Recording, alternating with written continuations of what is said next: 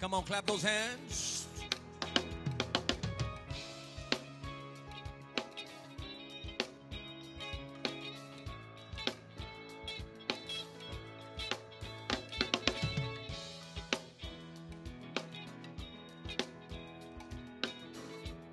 Are you ready? Good news. When your heart beats, sing. When your heart beats, come on. I want to feel it. Sing, sing. When your voice speaks, I want to hear it. When your eyes cry, I want to catch the tears. I want to know you.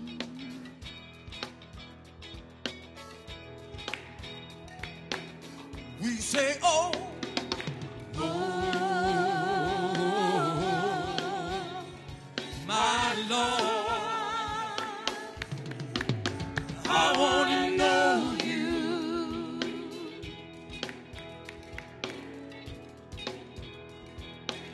Say, when your heart beats, when your heart beats, I want to feel it. When your voice speaks, I want to hear it. When your eyes cry, yeah, I want to catch the tears. Somebody say, I want to know you. Yeah. And we say, oh, oh, my Lord, I want to know, I want to know you.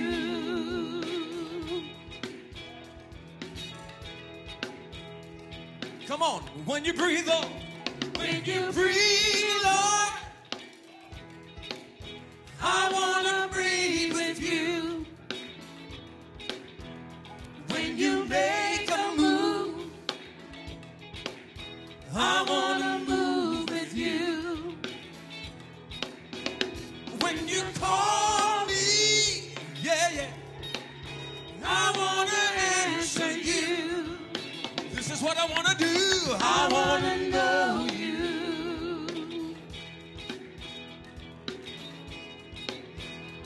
And we lift our hands and say, oh, oh,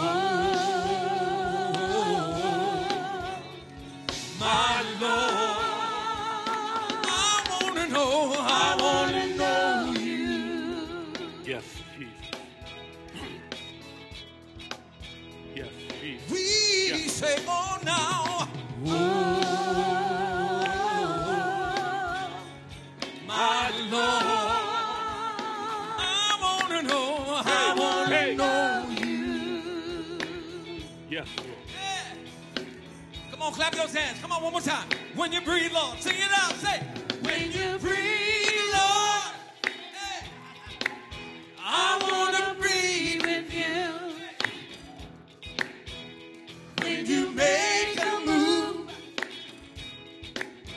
I want to move with you. When you call me, I want to answer you. Everybody say, I want to know you.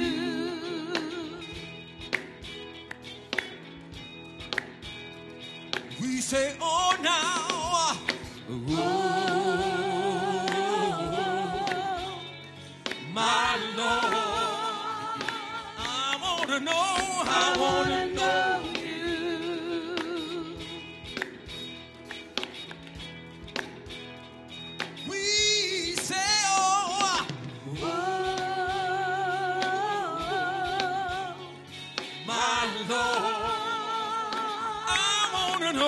I want to know you. Come on. I want to know. Say, I want to know. I want to know you. Say, I want to hear your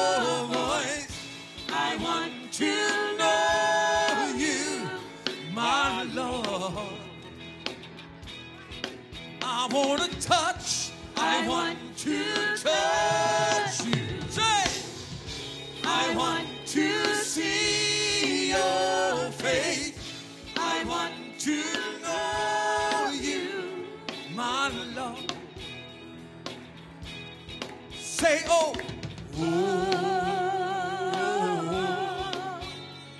my Lord. I want to know. I want to know you.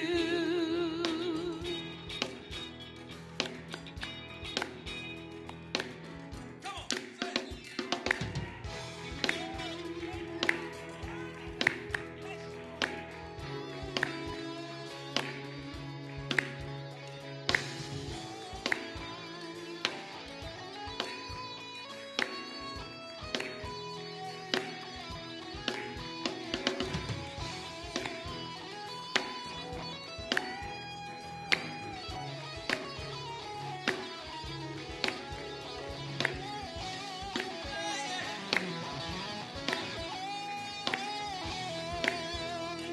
Come on, clap your hands, everybody. Say,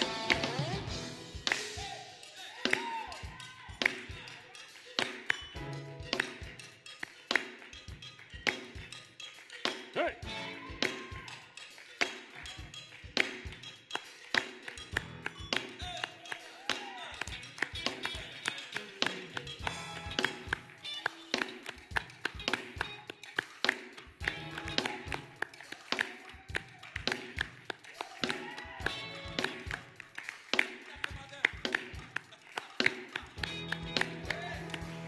I want to know. Come on. I want to know. Say, I want to hear. I want to hear. I want to know. I want to know you. My Lord, I want to touch you. Say, I want to touch you. I want to see your face. I want to know. I want to know you. My Lord, and we say, oh,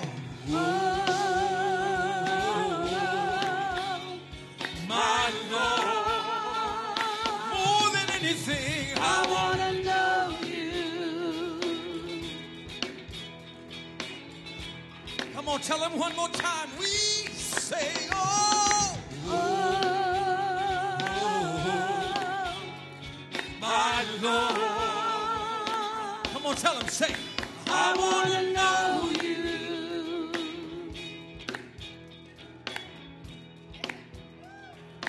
say, I want to know you. I I want want to to know know you. with every beat. Say, I I want want to know you. my heart cries out. I want to know you. with everything I have within me. I want to know you. Alpha, Omega. I I want want to know you. in the deepest place. I want to know you. I lay prostrate at your feet. I want to know you. I want to know. I want to know you. Oh, one more time. Say, I want to know you. I want to know you.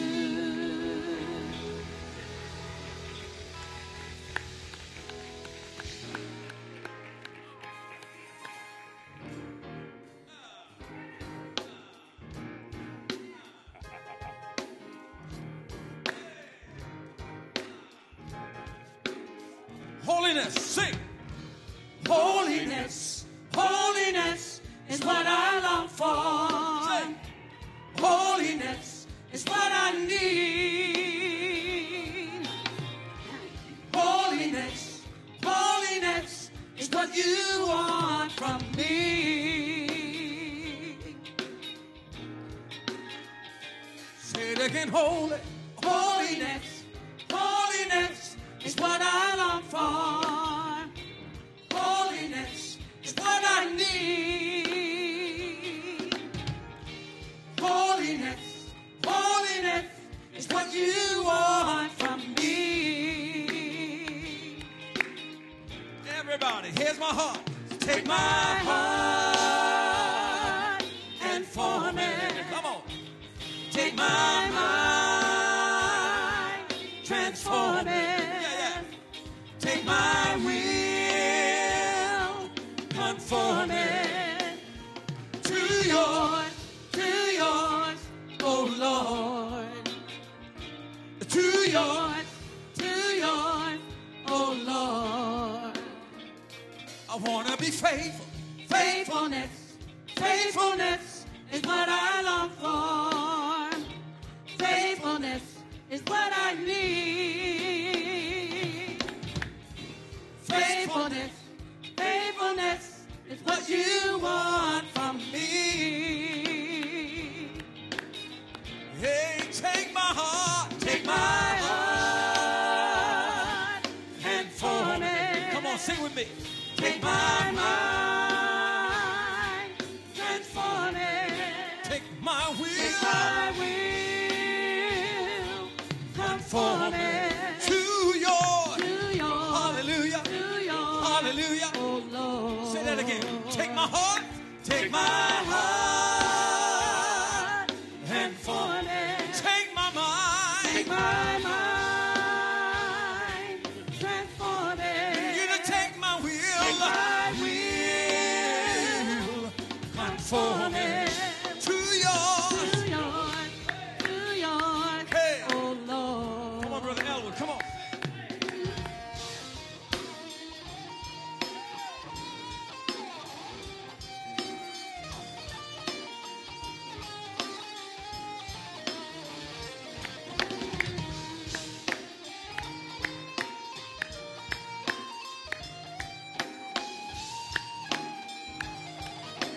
Take my heart. Take my Hallelujah. Come on. heart and form it. Take my mind. Take my mind, transform it. Take my will. Take my Don't know what I'll will, conform it To yours. to yours. Bless your name. To yours. Bless your name. Oh Lord. Brokenness. Brokenness is what I long for. Brokenness is what I need. I want to be broken. Brokenness is what you want from me. Come on, everybody. Say, take my heart. Take my heart and form it. Take my mind. Take my mind, transform it. Take my will, conform it To yours. to yours. Hallelujah. To yours. Hallelujah. Oh Lord. Come on, tell them again. Take mine. Take my heart and form it. My mind. Take my mind, transform it. Take my will. Take my Don't know what I'll do. will, conform it To yours. to yours. Bless your name. To yours. Bless your name. Oh Lord. To yours. To yours. Yeah, To yeah, yeah. yours. Oh Lord. Come on, tell them again. To yours. To yours. Hallelujah. To yours. Bless your name. Oh Lord. To yours, oh God. To To yours. To yours. Oh Lord.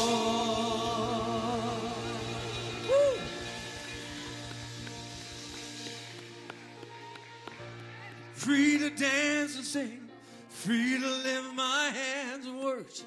Lord, I'm free. Lord, I'm free. Free to dance and sing, free to lift my hands and worship. Lord, I'm free. Can I have something? Free to dance and sing, free to lift my hands and worship. Lord, I'm free. Lord, I'm free.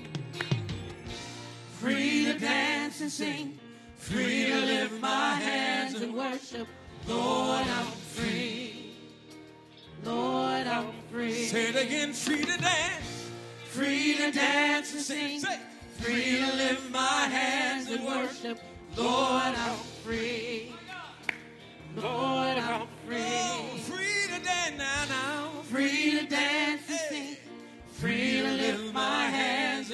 worship. Lord, I'm free. My God. Lord, I want to hear the I'm audience. Free to dance. Free to dance. Free to lift. my hands in worship. Lord, I'm free. Lord, I'm free. Say it again. Free. Free to dance and sing. Oh, no. Free to lift my hands in Oh, worship. yeah. Lord, I'm free. My God. My God. Lord, I'm A little louder. A little louder. Say. free to dance and sing. Uh-huh. Free to lift my hands in worship. Lord, I'm free. Lord, I'm free. Anybody free in here? Free to dance and sing. Free to lift my hands in worship. Lord, I'm free. Say. I'm a free worship. I'm a free worshiper. Come on. I'm a free worshiper. Say. I'm a free worshiper. Say. Lord, I'm free. Come on. I'm a free worshiper. Say. I'm a free worshiper. Uh-huh.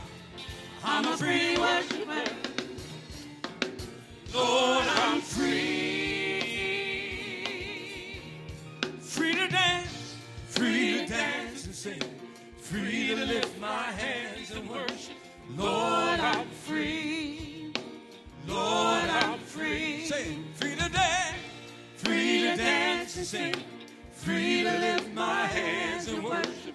Lord, I'm free. My God. Lord, Say it I'm again. I'm free. free to dance and sing. Free to dance and sing. Free to lift my hands. Hands in worship.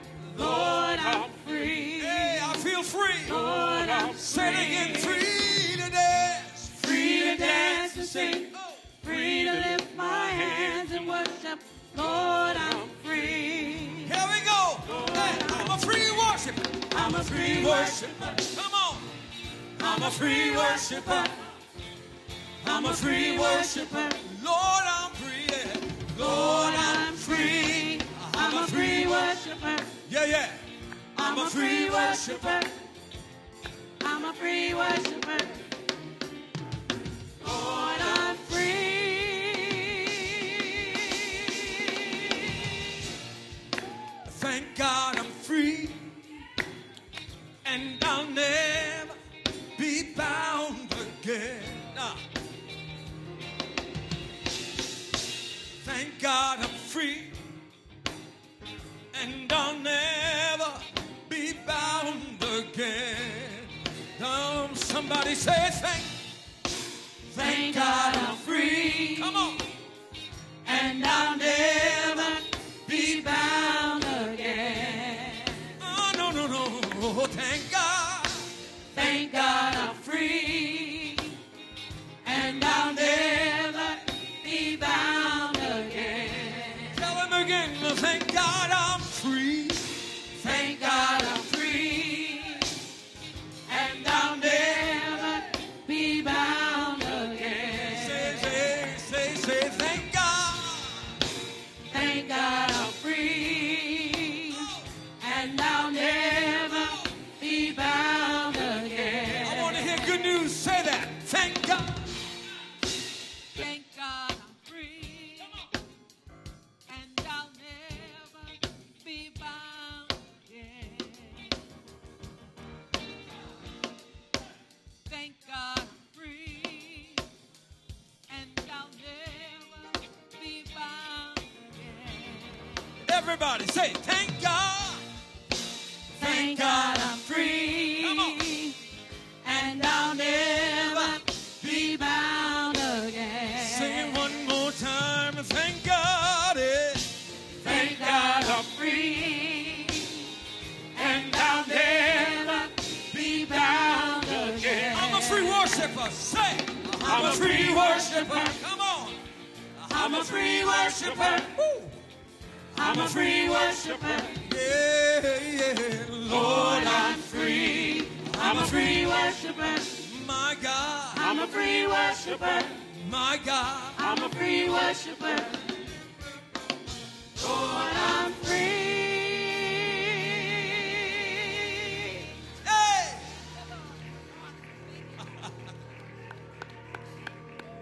Oh.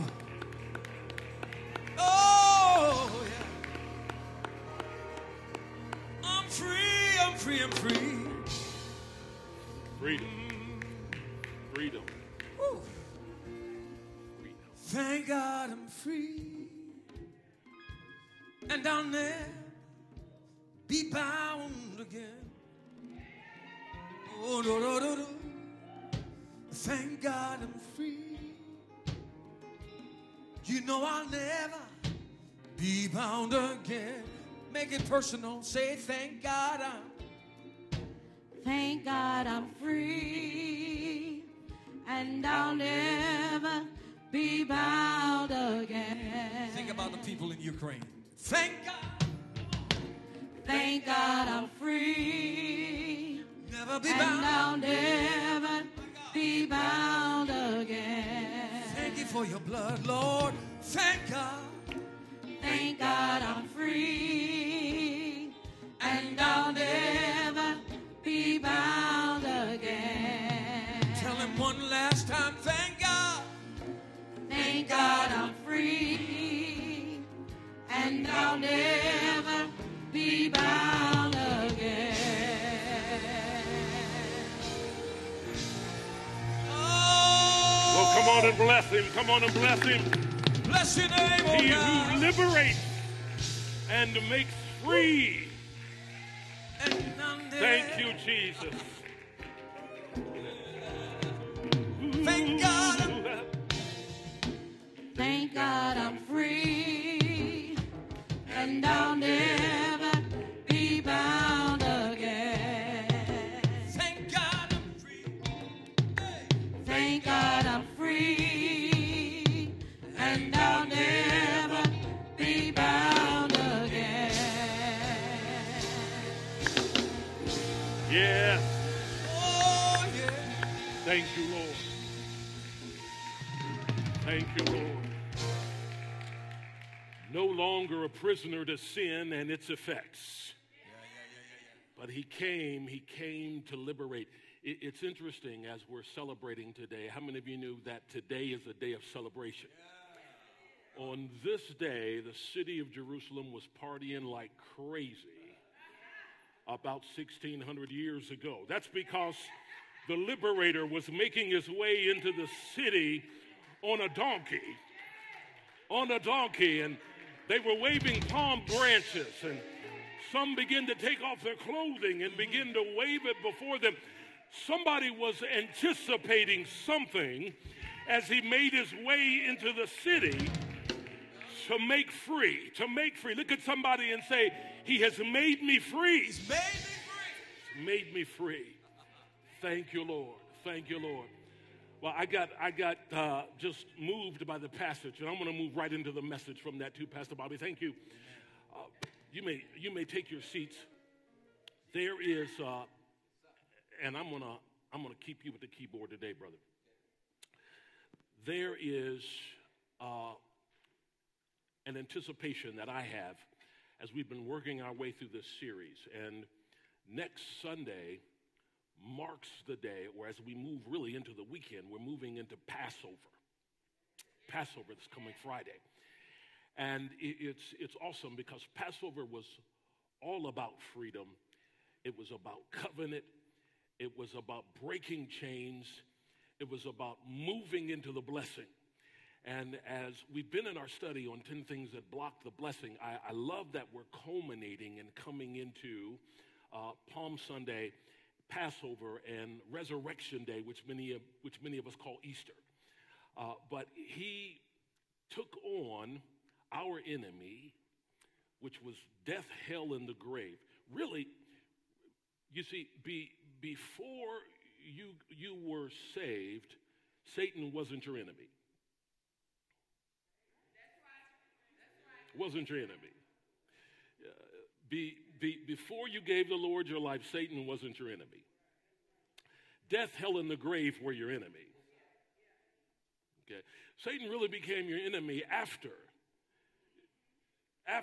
the Lord resurrected you from eternal damnation. That's when he became your enemy. And so when we gave the Lord our life, his enemy became our enemy. Before that, you were compliant. You were a partner. You were a partner, not to the Lord, a partner to the enemy. And so we, in our actions, many of us unknowingly, some of us knowingly, partnered with him to do evil in the earth, to perpetuate evil, to hurt ourselves and other people. That's what we were about. The word tells us that we were enemies of God. And yet, while we were sinners, he still loved us. He still loved us. So he assigned a day and time future where he himself would take on humanity, and in doing so, walk through a lot of the challenges that we walk through, and then take on what was our real enemy at that time, because we were not saved. He would take on our real enemy, which was death. And he would whip our enemy and come out of the grave, liberating us from that enemy. And then it's interesting because our enemies changed. Easter was about a change of enemies. Death, hell, and the grave were broken. That no longer has eternal effect. I need some help in here. That no longer has eternal effect. That enemy was whipped. And now we have a new one called Satan. He's the enemy. And the Lord has given us orders to deal with him until he comes. He said, occupy until I come. Because there's one trying to move in territory that I've assigned to you. So occupy and deal with this guy until I come. He actually tells us over in Psalms 149, he says, render unto him the punishment that's already been written. We render the punishment unto him that's already been written. And how do we do that? We do that through our praise and worship. You see, we're not just singing a song. You need to see yourself with a club in hand. You need to see yourself. I'm reminded of the cartoons growing up and how the cartoons would just whack the enemy. Okay, the cat and the mouse would tear each other up. Okay, would tear each other up.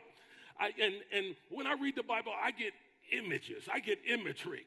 And so when I read that scripture that we're to inflict the punishment already written, when I'm doing praise and worship, especially in a high place of praise, I'm seeing myself whacking up on the enemy. I'm seeing myself beating up on the enemy.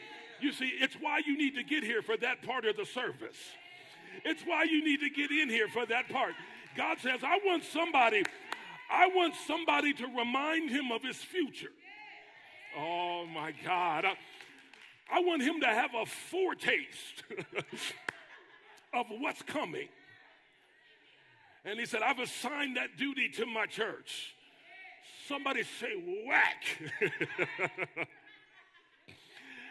It is a wonderful thing. And so as we approach Easter, as we approach Resurrection Day, it speaks of a day of light coming out of that tomb. And he who said he was the resurrection, coming out of that dark place, coming out of that dark place. And then he said, let the light continue, and let that continue in my church. Don't be so concerned that it's getting so dark, because the darkness has an enemy, and it's you and it's me. It's you and it's me. So we want our lights to shine brightly. And as we've been teaching, a part of that light is the blessing. Somebody say, the blessing is on me. One more time, the blessing is on me. Yes.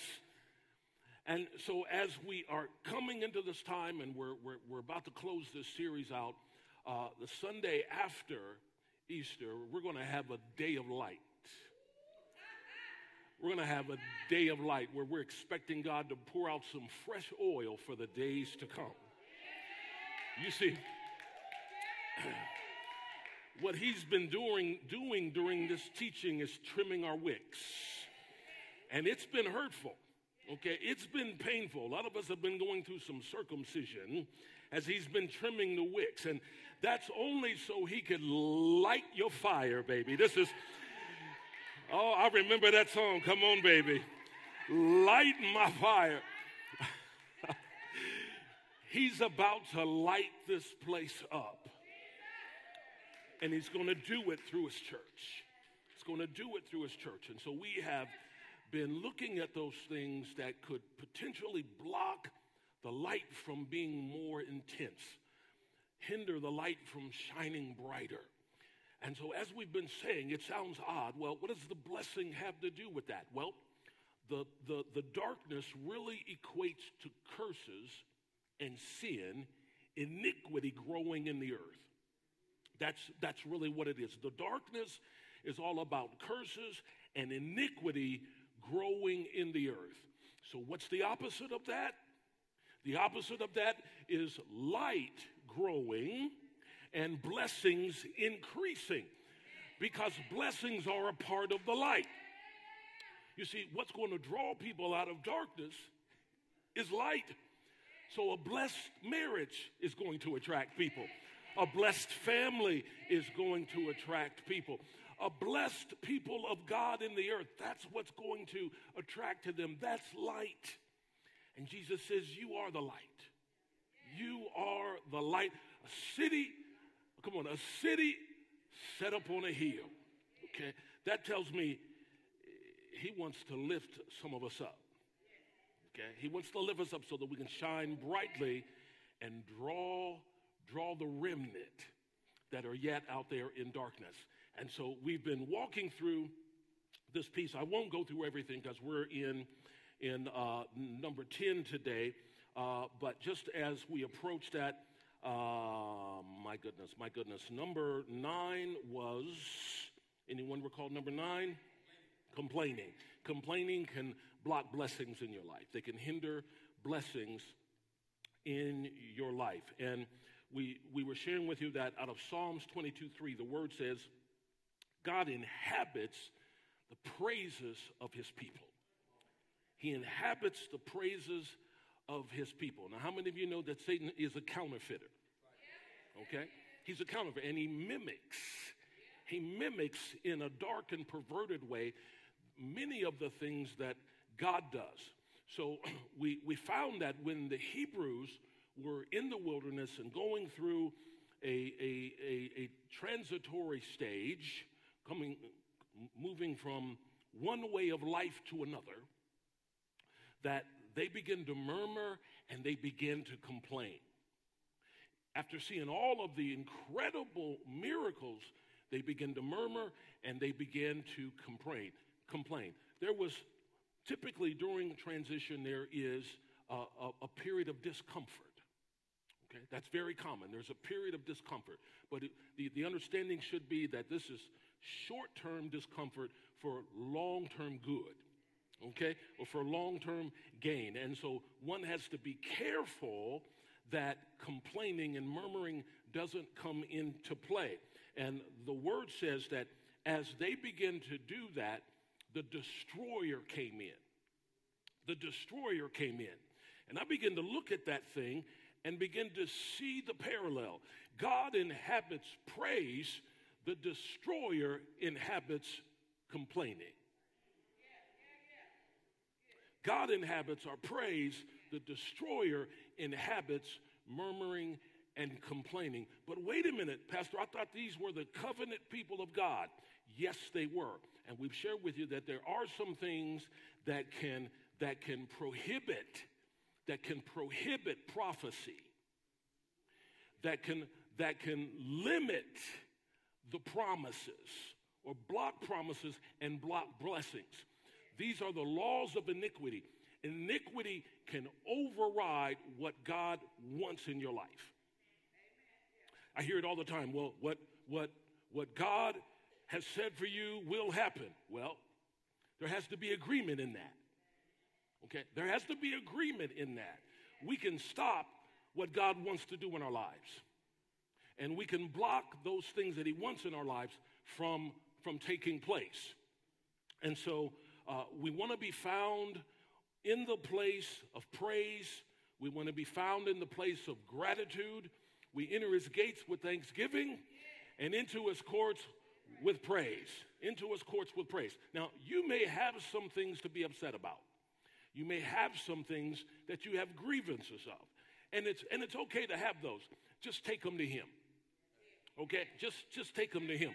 One thing we learned about the Hebrews in the wilderness was that they never asked God. They never asked him. Moses, we're thirsty. You brought us out here to kill us. We've run out of water. I wish we'd have stayed in Egypt. Now, the God that just split the Red Sea, the God that was being seen in the pillar of fire, that blocked the Egyptians from overtaking them. I just watched this again last night to see the pillar of fire. The God that closed up the Red Sea on their enemy is listening to this. And he's like, for real? Seriously? You really complaining? All you got to do is ask, Lord, could we have some water? We know that you can make a way out of no way. We know that all the elements obey your command. You see, when you've spent a little time with him and you know what he's capable of, you'll start asking and you'll stop complaining. Lord, I remember when, this is what they should have said. I remember when you opened up that sea for us to make a way through. You bad. You bad. Now see, this is how they should have approached him. I remember when the Egyptians were coming after us and how you closed the sea on top of them. You're awesome. You're awesome. Had they approached that way, had they have come in a way that just said, we've seen you work in others, and I want to see you work now. Would you grant your people some water? They never asked. All they had to do was ask. They murmured, they complained, and that became an open door for the enemy. God inhabits the praises of his people. The destroyer inhabits murmuring and complaining. Okay? So we want to be careful of that. And so that has moved us on into point number 10. Point number 10. And that one is unforgiveness. Unforgiveness. Let's go check out our scripture here real quick in Matthew 11. Matthew 11 and chapter 11, verse 25 through 26. And we're going to take a little different angle on this, but it reads, and when you stand praying, Mark 11, 25, Mark 11, 25. And when you stand praying, forgive if you have aught against any, that your Father also which is in heaven may forgive you. May forgive you your trespasses. But if you do not forgive, neither will your Father which is in heaven forgive your trespasses. So here Jesus is laying down the consequence of unforgiveness. Now, there are laws that come into play because of action. All right? It's not even necessarily that this is God punishing. I need you to hear this. This isn't always God punishing. You see, sometimes there are consequences.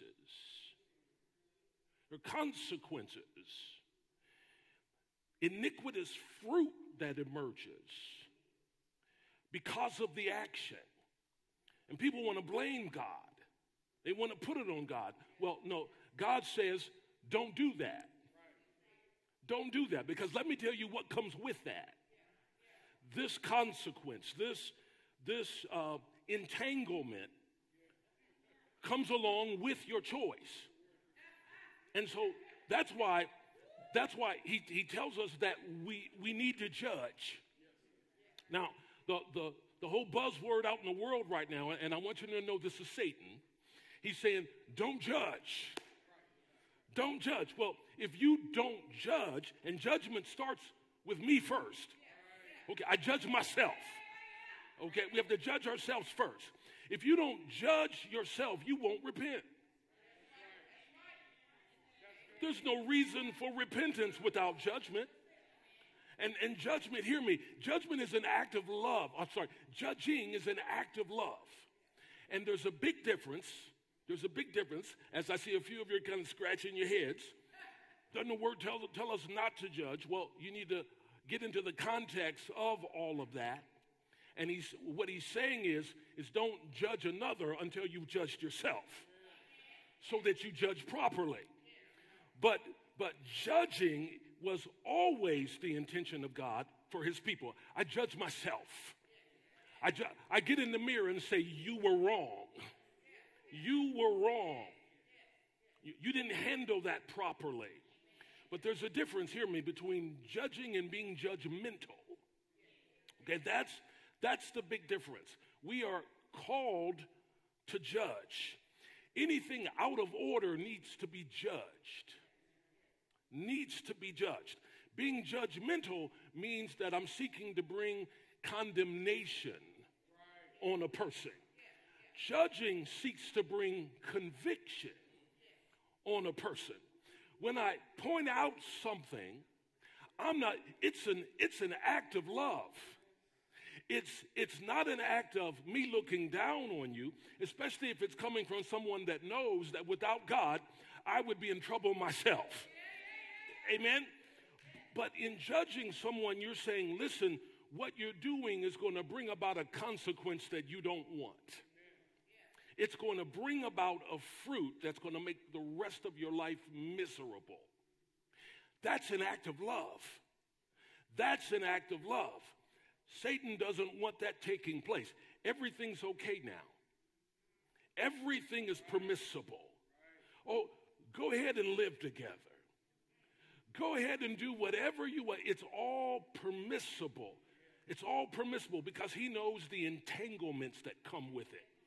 He knows the snares and the traps that come along with that. And so what he says to the world is, don't judge. Don't judge. That's foolish. It's foolish. That's not the word. That's not the word.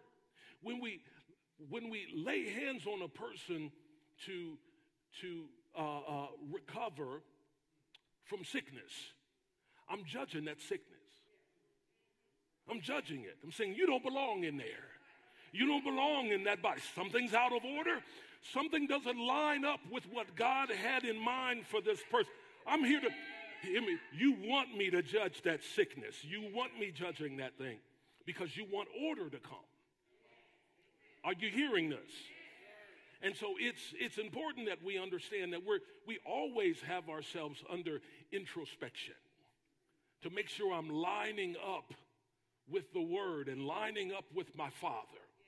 We're always examining ourselves. And so we find that to be the case even here in forgiving others. I understand that unforgiveness can keep me in a prison that belongs to another person. Keep me in a prison that belongs to someone else. They did something to me, and I'm determined I'm going to hold it against them. Well, that's only going to hinder you. It's only going to hinder you. God says, let me tell you the consequence of that. It blocks blessings. It's not my judgment. It blocks blessings. This is what comes with your choice. This is what comes with it. And so a lot of times people are talking about, see, this is the judgment of God. No, it's the consequence of your actions. There are times when God will come in and judge, where he'll come in with a swift hand. But most of the time, we're doing stuff to ourselves.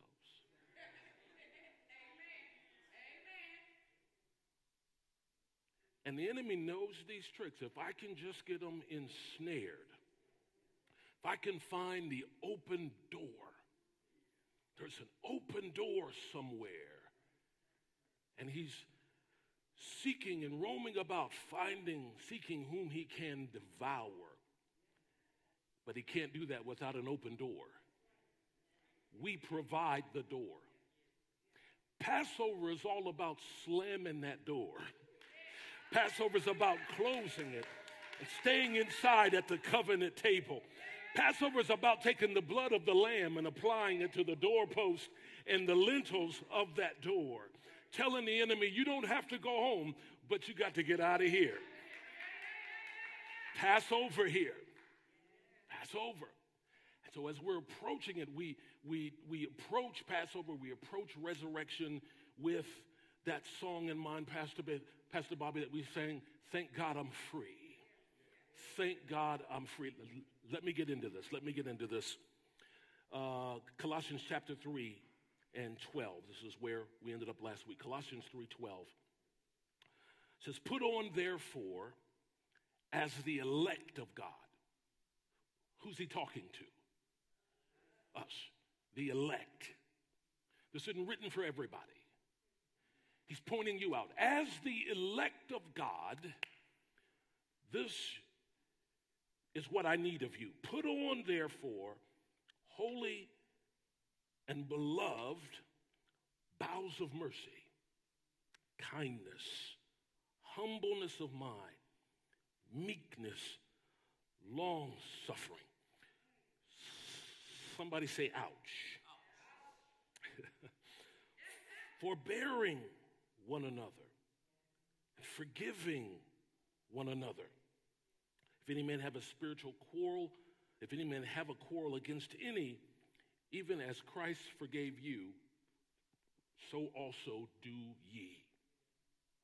He's saying, as the elect, this is what I would have from you. This is what I would have from you. That you have bowels of mercy, kindness, humbleness of mind, meekness, long-suffering, forbearing one another.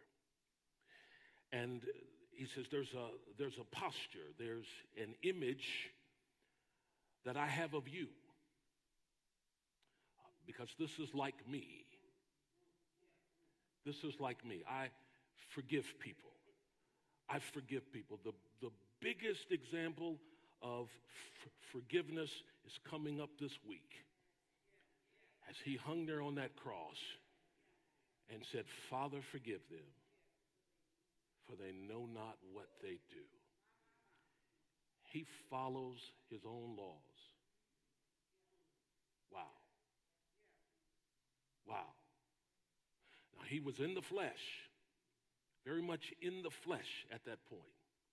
He was Emmanuel, God with us, taking on carnality to experience a lot of what we would experience. The 12 were gone. There was one. There was one there, but the others dispersed. He was alone. Father, forgive them, for they know not what they do. He knows that the unforgiveness comes with bondage, comes with shame. I wonder if he would have been able to come out of that tomb without forgiving first. You see, some of you are in tombs that he wants to bring you out of, but you gotta forgive. Gotta forgive. Because the light is coming to break you out, but you've got to forgive. You've got to forgive. You're going to be better on the other side of this thing when you forgive. There's a glory God's about to dress you in when you forgive.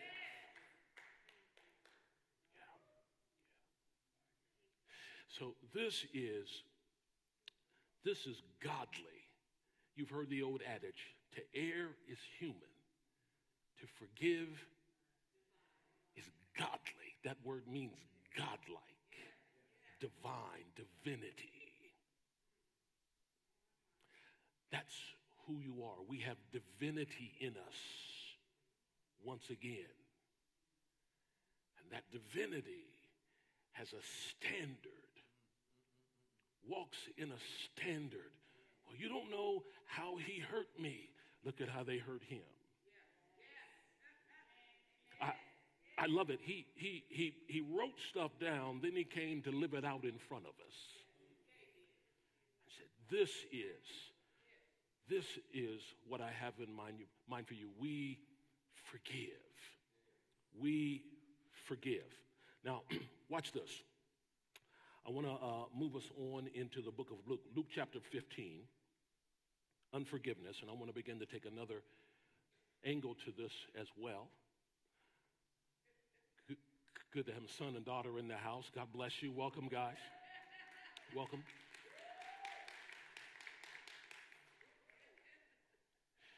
So, Luke chapter 15 and verse 11, we'll start there. Now, this is interesting because this is a story also of forgiveness. But there's a couple of angles to this, and I want to point these out. The word tells us that a certain man had two sons, and he was a wealthy man. One of the sons came to him and said, I want my inheritance. Separate unto me my inheritance. And the other son, both of them received their inheritances at that point. And the son that came with the request took his inheritance and headed off for Vegas, baby. Okay, he took off to Vegas, New York, all right? And he went all out. He went all out, hard partying, wine, women's song, and prostitutes, the whole nine yards, and lost everything. He lost everything. And we pick up in verse 11 because this begins to deal with consequences have come. Fruit has come. Okay? Your actions bring about fruit, good or bad. Good or bad. Be not deceived. God is not mocked. Whatsoever a man, that shall he also reap. It was harvest time, baby. He was out there sowing, going crazy, and he finds himself now broke, disgusted, busted, and feeding pigs, and desiring to eat what he's feeding the pigs. He's lost everything. All of his father, now hear this, he didn't even work for this. This was his father's labor. He didn't even work for this. Oh, this is going to hit you in a minute. This was given, and he went and squandered it. Went and squandered it. And we'll pick up in verse 11. It says, and when he came to himself, underline that in your Bibles. When he came to himself, he said, how many hired servants of my father's have bread enough and to spare, and I perish with hunger? I will arise and go. Underline that. I will arise and go. Go to my father, and will say unto him, Father, I have sinned against heaven and before you, and I am no more worthy to be called your son. Make me as one of your hired servants. And he arose and came to his father. But when he was yet a great way off, his father saw him and had compassion on him. This sounds kind of godlike, doesn't it? Saw him at a great distance, had compassion on him, and ran and fell on his neck and kissed him. And the son said unto the father, Father, I have sinned against heaven and in your sight, and am no more worthy to be called your son. But the father said to his servants, bring forth the best robe and put it on him, and put a ring on his hand and shoes on his feet, and bring hither the fatted calf and kill it, and let us eat and be merry. Time for a party, baby. Time for a party. Break out the barbecue. For this my son was dead and is alive. He was lost and is found. He was dead and is alive. You see, that's the objective. Satan, this new enemy, once again, he wasn't your enemy till you got saved. This new enemy would love, his objective is to what? Kill, steal, and destroy. And he knows what sin can do. He knows what comes with it. He understands the consequences that come with it. If he can just find an open door, if he can find an area of weakness and temptation and seek to draw us into that, he seeks to kill, steal, and destroy. And the word says, and they begin to be merry. They begin to party. But I want you to see some steps here in these few passages. We're going to call these steps to restoration. There are steps that are active here as he begins to make his way back. Number one, he examined himself. The word says he came to himself. Watch this. Watch this. He judged himself. Sometimes the consequences will help you judge yourself. That went over a few of your heads. Sometimes the consequences will make you say, man, I messed up. Sometimes consequences will speak better than mama and daddy or advisors. Consequences, I would rather listen to mom, dad, and an advisor rather than have consequences tell me that you messed up.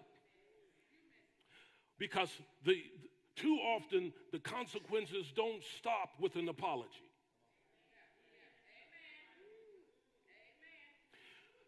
Consequences don't necessarily stop with repentance.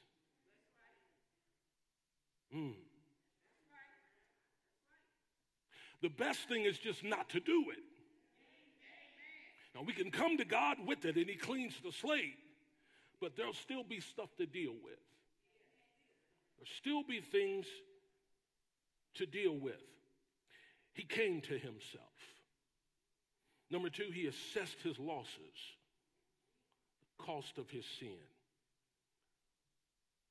My Father's servants live better than I do. I'm out here hungering for what the pigs are eating. I've lost it all and now eating with the pigs. Next step, he humbled himself. And he said, I will arise and go back. I will arise. How many of you know that was going to take some humbling? I went to my Father with arrogance. Now I got to go back in humility. I lost everything you worked for. I didn't even work for it. I lost everything you worked for. He humbled himself. Next step, he took responsibility. He repented. He said, I've sinned against you and I've sinned against heaven. These are the steps back to restoration. Number three, he came in low. I'm no longer worthy. No longer worthy to be called your son. I messed up so bad. I'm not coming in swinging rank. I'm not coming in crying privilege. Came in low. I'm no longer worthy to even be called your son. I messed up that bad. The next step, observation, was observation. He says, you were never supposed to be that person. You were never supposed to be that person. You see, this is analysis that's going on now. This is him implementing self-analysis. And then the last step there is learn from it. Draw and learn from the tragedy. Draw and learn from it. Now, as we read the rest of the story, we see the father ran out. Father ran out. So he must have been looking for him. must have made his way to a certain point each day and looked out for him, hoping one day he would come back. And then that day came, he saw him. He saw him.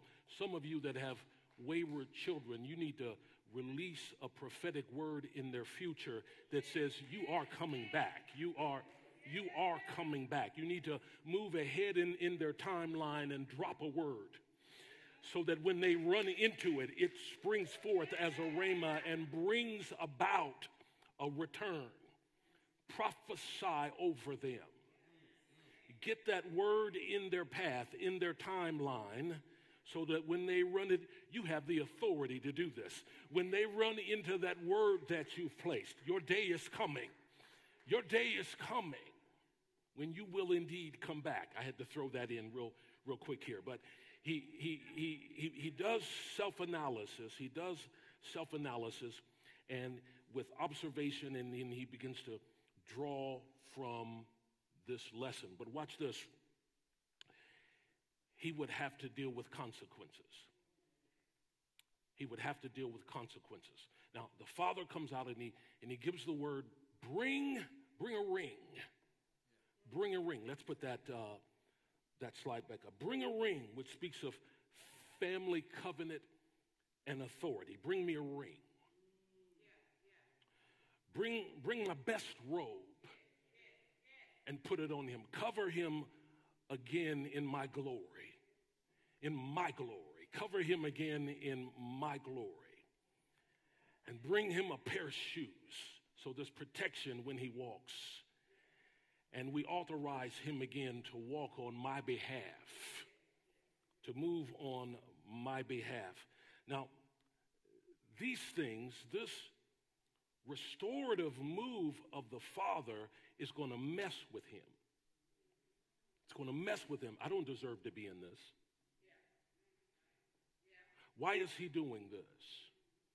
Others that know what he did are going to look at that and have a problem with him wearing it. They know. How dare you?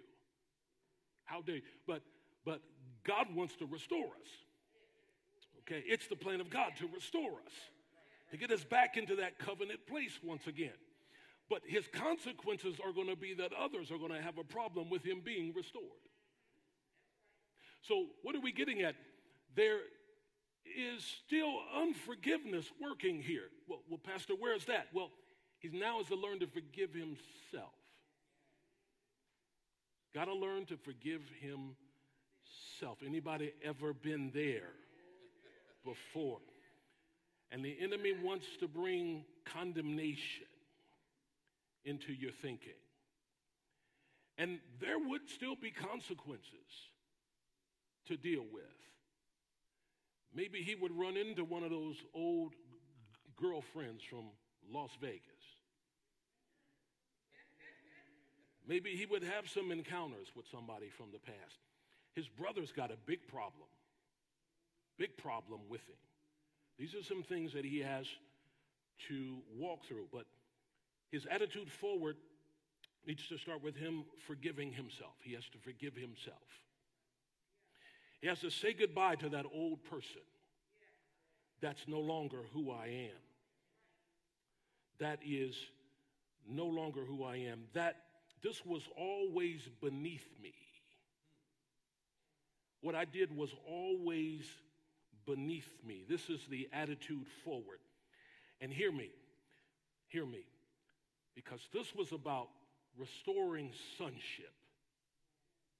This was always about restoring sonship, and I realize now who I'm supposed to be. When a sin is engaged in, this should be the attitude forward. I have to forgive myself. I have to forgive myself. I have to say goodbye. I have to remind myself that person's dead. That person is dead. This was beneath me. I did something that's beneath me. I've got to forgive myself now and embrace my sonship. He would have to battle mentally now, reestablishing or walking in his sonship. I did something. He told the father, I'm no longer worthy to be called your son. Father comes out to reestablish his sonship, okay, to get that back on track. So he had to forgive himself. Number one, the prodigal son had to forgive himself. He had to reconnect to his sonship. I'm sure he had struggles. I'm sure he had regrets. Regrets. That would be a part of the fruit. One of the phrases out there now the enemy has everybody saying is no regrets. I have no regrets. Everything I've done has made me into who I am. I have no regrets. Wow. Wow. There's another guy in the Bible that comes to mind. His name used to be Saul. And Saul went about killing Christians. He went around binding them. He went around taking them hostage or taking them captive, taking them back to the Sanhedrin and having them killed. Paul was there one day when Timothy was being stoned because he believed that Jesus was Messiah. He held everybody's coats while the order went forward to kill this man, kill other Christians. And then the day comes when Paul gets saved. I guarantee you he had regrets. I guarantee you that he had to deal with consequences. The consequences of his actions. I guarantee you there were times when he was haunted by what he had done before he accepted Jesus himself. But he would have to come to the place where he'd be able to forgive himself. It's like we've told you earlier on too, forgiveness is a decision, it's not a feeling. Let me give that to you again. Forgiveness is a decision, it's not a feeling. I'm sure that prodigal, when he got home, he felt like he wasn't worthy of how his father dressed him. But the feeling and the decision are two different things. But he would have to combat his feelings. He would have to combat memories. He would have to combat actions. The consequences of his sin. These things tend to be left out of preaching because I'm brand new. Old things are passed away, Pastor. All things are become new. And we've told you that what that scripture means is that the Father clears the slate. That doesn't mean you still won't reap from the consequences. Now, he wants to get us out of there. He wants to turn that, but that may take some time. So I assure you, Paul had regrets for the Christians that he killed. He would have to live with that. These were consequences for his actions. There were places Paul would not be able to minister because they remembered him. Were people that weren't going to hear him. These are consequences. It's interesting, Paul would be called the apostle to the Gentiles. Many theologians believe it's because there were Jews that wouldn't hear him. There were Jews that had problems with him. And he did. He ran into a lot of restriction and obstacles with the Jews. So he headed outside of the province. Was known as the apostle to the Gentiles. Consequences. Many go on to teach that the restraints that Paul ran into, unlike any of the others, the fights he ran into, there were several times that people tried to stone him. Shipwreck, bitten by a snake, obstacles on every side. Many believe that this was fruit from his own actions. He was there to stone others, and he had it coming back at him. Prayed to the Lord 3 times. This is a thorn in my side. No, he wasn't sick. Read the text. He starts going down through all of the struggles he was running into. Lord, can you remove this? God told him, he said, my grace is sufficient. I'll get you out of it. I'll get you out of it every time. But it's believed that this was fruit. But he's saved now and following Jesus. Yeah. This was fruit that he was dealing with. And so the best thing is just not to do the sin to start with. Okay? That's the best thing. But what I love is that God comes with a ring, a robe, and shoes. And he immediately comes with those because those are going to continue to speak when you're feeling some type of way. Those are going to continue to indicate who you are in spite of what you're feeling. And even in the flashbacks, God said, remember the ring. Remember the ring. Remember who you are, and that is no longer who you are. Remember that you're dressed in my glory now. And remember I've given you shoes to walk on top of the thing that would try to walk on top of you. Thank God I'm free. Thank God I'm free. Play that softly for me. Play that softly. Slowly and softly. You see, he had to speak to himself because the mind wants to stay back in what you've come through. Anybody ever been here before? The mind wants to stay back. But you need to remember that I've been re-ringed. I've been re-ringed again, and that I'm dressed in his glory. God was quick to come out with these things because he knew they would speak.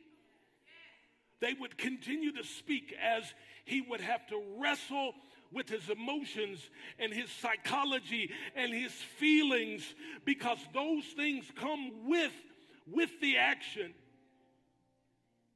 He would have to fight to forgive himself. Wasted all my Father's resources. How? Here's the last piece. He's got to ask himself, how did I get there? How did it happen? How did it happen? The resurrected Jesus, who we're about to come into here in just a few days, rose again 3 days later after forgiving. And then he ascends and makes his way back to earth. And for those of you that don't know this, when he appears unto Mary in the garden, he tells her, don't touch me. Don't touch me. I have not yet ascended to my Father. You see, he was in priest mode. He went in the grave as a sinner. Word says all of our sins and our diseases were on him. He was taking my consequences. And judged. He was judged. Died, went in the tomb, and he resurrects. And a lot of people don't realize is that the law was being fulfilled in this. He went in as the sacrifice. The word says he came out as high priest. And now he's in priest mode. And it's interesting because when he goes in, he's got grave clothes on. But when he comes out, he's got a priestly cassock on. Somebody brought the robe. Oh, my God. Somebody brought the robe. And that robe represents the glory. He actually told the Father before he went in, he said, Father, prepare to dress me again with the glory that I had with you in the beginning. In other words, take my robe out the closet. so I can take off this humanity and put your glory back on again. This is why I like to say the grave just became a changing room. It just became a closet where he would take off our sins and our diseases, and he would dress us in his glory. This is why the Father ran out with the robe and with the ring and with the shoes so that we could walk in authority. He's in priest mode. And the law said that the blood of the sacrifice had to be taken to the Holy of Holies and sprinkled upon the mercy seat. So he tells her, he says, don't touch me. I'm in priest mode. Can somebody shout priest mode? Priest mode. Oh, I want a shirt with that on it. Priest mode. Don't touch me. I'm in priest mode. And the word says he goes up to the sanctuary made without hands and takes his own blood and sprinkles it upon the mercy seat for you and for me. Somebody say, Lord, have mercy. Lord, have mercy. You see, mercy wasn't free. It wasn't free. It would come with cost. It would come with cost. He sprinkles his blood up on the mercy seat and then makes his way back down. Makes his way back down to earth. And he takes time to reassemble the 12 that have scattered. He finds one by the name of Peter. He finds him where he found him the first time, out on his ship. The scenario's playing out again. Peter was a foul man when he met me. Foul man. Jesus comes into his life and he says, I'm now going to make you a fisher of men. The scenario's playing over again. There he is. There he is. He who walked with me, talked with me, ate with me. It's the same one that denied me 3 times. We even find him cursing again. He's gone back. He's gone back to the way he used to be. He scatters. They think it's over. Jesus appears on the shoreline as they're out in the harbor, floating. Peter's in the ship. It's interesting. He's there and he's convinced a few of the others to come along. He's there in the ship and he's naked. He's naked. They probably had been drinking. I don't think they had marijuana back then, but they were probably drinking. If they'd have had it, they'd have probably been smoking it. Gone back to the old life. And Jesus screams out to them because he knew they had been fishing again all night long and had caught nothing. Jesus is on the shore, the resurrected Jesus, and he's cooking. He's cooking. You see, this was about a recovery. But he's cooking fish and bread. And he shouts out to them, he says, children, how you doing out there? Have you caught anything? And they shout back, no. He's there on the beach, cooking. He shouts out again, throw the net on the other side of the boat. Sounds like the same story first time. So they did. And the net begins to fill up again. And one of them, they came to themselves. He said, it's the Lord. It's the Lord. Peter, word says he threw his cloak on and he jumps in the water. Starts making his way back to shore. He's pulling the fish with him. Nakedness in the word speaks of shame. He was out there, he was ashamed of what he had done. He had dropped down beneath who he was. He was naked. Much like the prodigal, when he came home, the father comes with a robe. Let me dress you in my glory again. Because nakedness was not a good thing. Many of you thinking, well, Adam and Eve were naked. No, they weren't. They were dressed in the glory of God. They were dressed in the glory. They never knew that under the glory they were naked. The word says they were dressed in the glory. When they sinned, the glory lifted. And then the word says they saw they were naked. Listen to the price of sin, the glory lifted. God comes with that coat to dress us again in his glory. And so Peter makes his way in. And how many of you know that he feels horrible? Because here he is, the one he denied 3 times, the one that he told, I'll never leave you. I got your back. Denied him 3 times. Starts cursing. I never knew him. I don't know who he is. There he is in front of him, cooking what he's looking for. Let me give it to you again. Jesus has what they're looking for.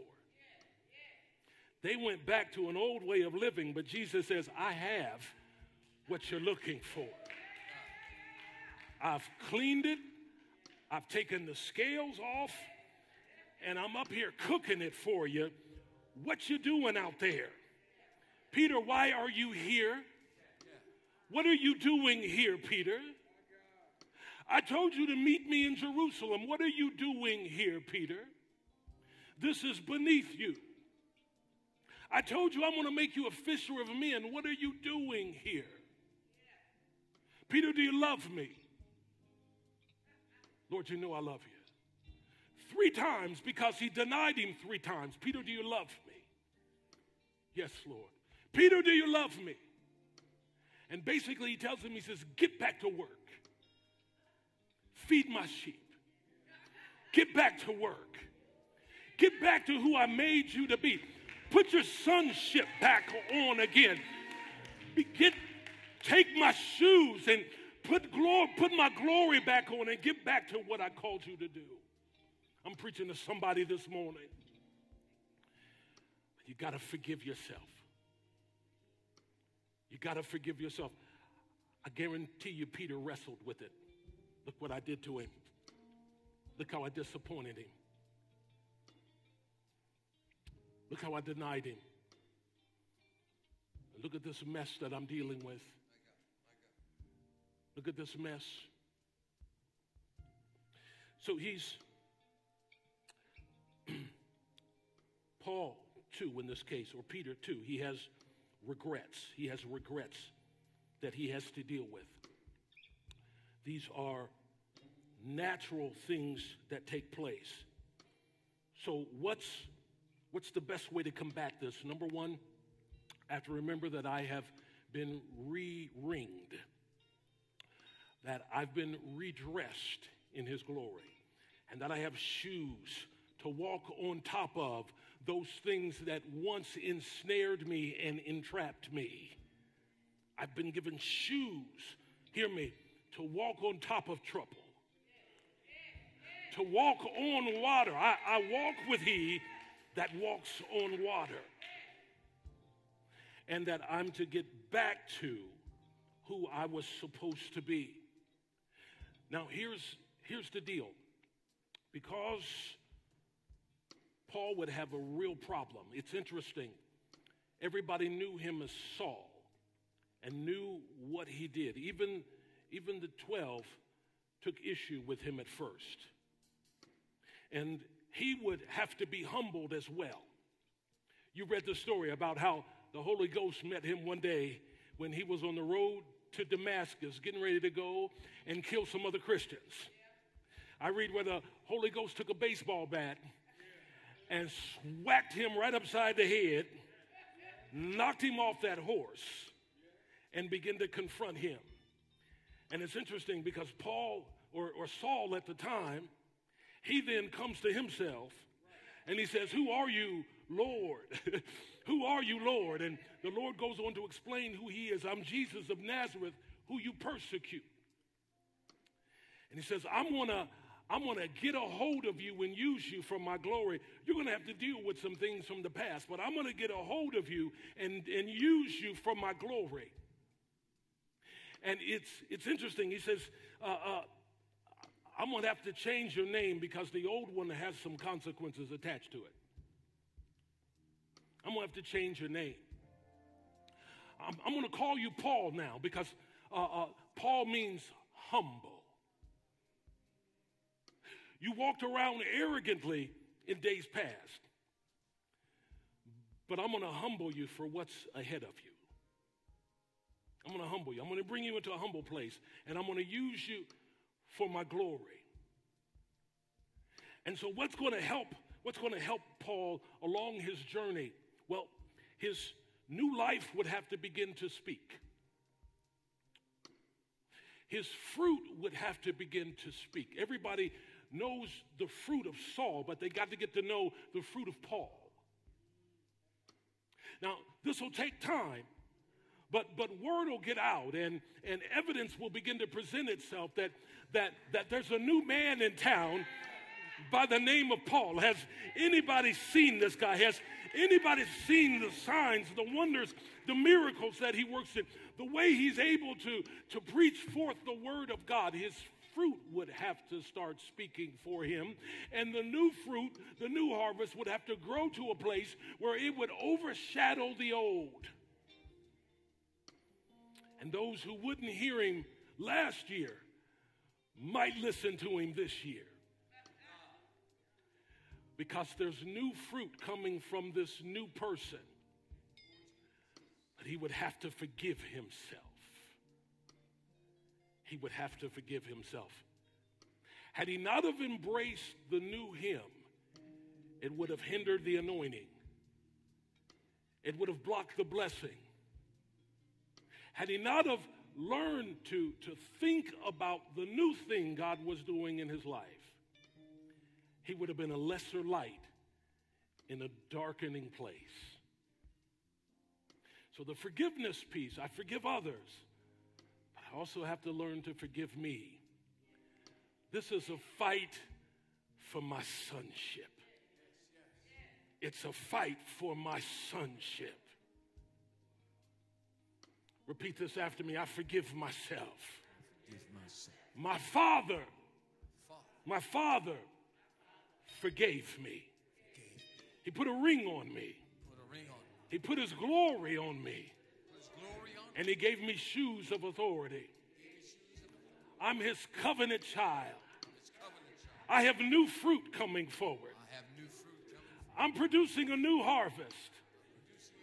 One that brings life and not death. I am a son of the Most High God.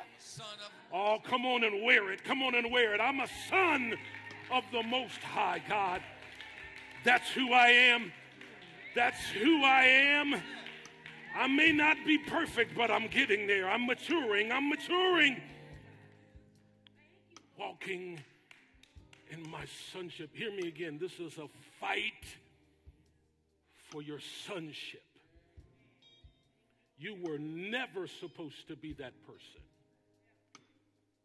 You were never supposed to fall into that. And when the temptation tries to come knocking again, you show that temptation your ring. You show that temptation your robe, and you take those shoes, that foot of authority, and you step on it and you say, that's beneath me. That's beneath me. That's not who I am. I forgive myself. Raise your hands right here. And Father, I pray, a compassion come upon the minds, the hearts that are digesting this word. One that allows them to move forward from the mindsets of the past. I remember what I did. It still haunts me. I remember who I was. It still bothers me.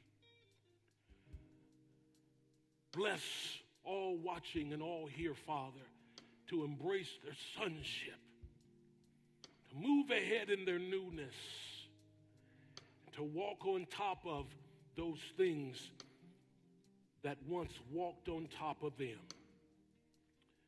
Behold, your sons, your daughters, enable us, grace us to walk on top of trouble, to walk on top of those things that once ensnared us.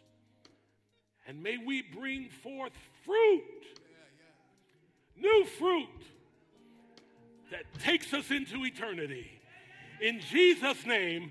Now come on and shout and give the Lord a praise. Come on and give him a praise.